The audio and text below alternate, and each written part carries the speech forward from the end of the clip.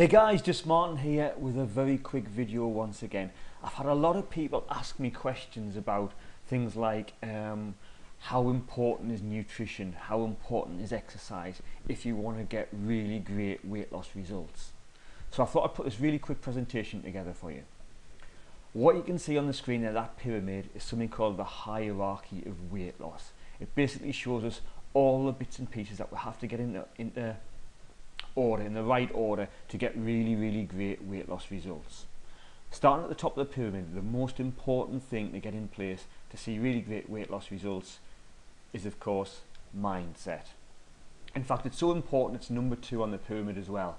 If you're not in the right place in your mind, your mindset isn't focused, you don't have that goal, you're going to really struggle to get those weight loss results, to get really amazing weight loss results. In fact, it's so important. I'm not actually a coach in that sort in terms of mindset. My expertise is all around nutrition and exercise. That's why on my programs we actually use a specialist lifestyle coach, which is Claire. Claire focuses in on mindset, setting goals, things like that, help you get the best possible results from your time with us. So the next most important thing in weight loss, what is it? Hormonal balance. I touched on this in one of my previous videos. Hormones play a really big part on where and how you store body fat. Get your hormonal balance right of your body, weight loss then becomes easy. Believe it or not, the next thing on the list is correct nutrition. There's an old saying that abs are created in the kitchen, not in the gym. That's 100% right.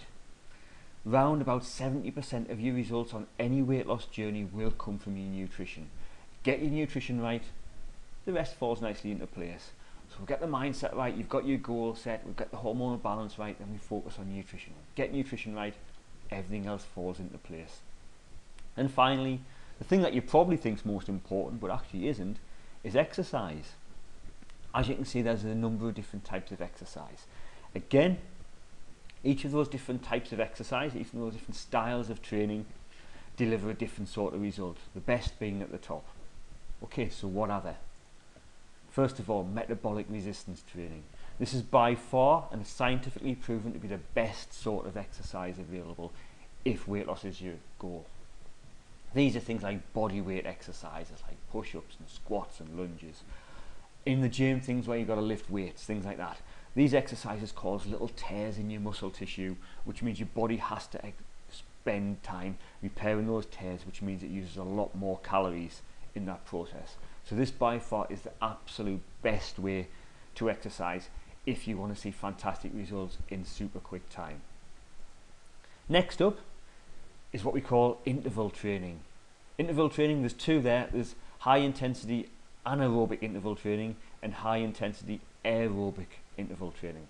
Interval training, quite simply, is where you work as hard and as fast as you can for a really short period of time, then you recover. So for example, if running's your thing, you sprint as hard and as fast as you can for a short period of time, let's say 20 to 30 seconds. You then take 30 seconds of just walking along, doing nothing at all. This again is an amazing way to get into great shape. The reason I've got two up there, the anaerobic and the aerobic, the difference there is with or without oxygen. So basically anaerobic, your body uses, it doesn't use any oxygen in the energy process, so it produces better results. The problem is that can only last for a very short period of time, so this is really short bursts of energy, say 10 to 15 to 20 seconds worth big burst of energy, then a big recovery time.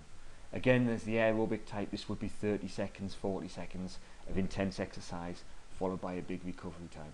Again, great sort of exercise. You can do it running, you can do it in a swimming pool, you can do it on a bike.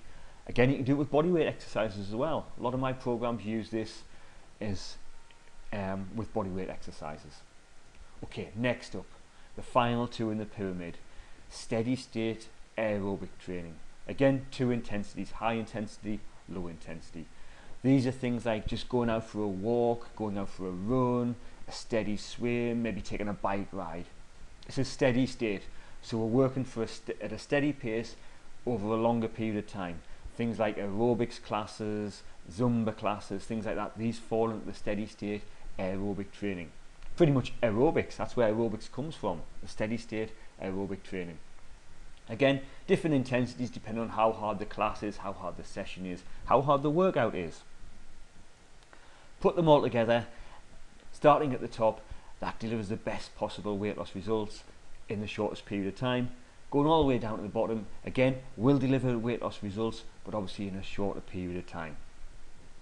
There is actually place for all of those in a program. A lot of my programs that I write include a lot of those. So we start off with some metabolic resistance training, some push-ups, squats, that sort of thing, you know, body weight exercises. We introduce some aerobic some interval training, where we work for short periods of time and we have a long period of recovery.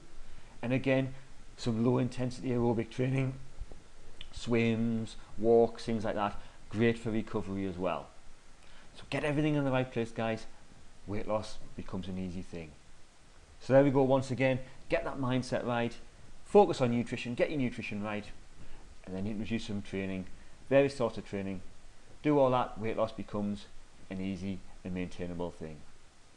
Thanks for your time, guys. Any questions at all, please remember to post them in the Facebook group.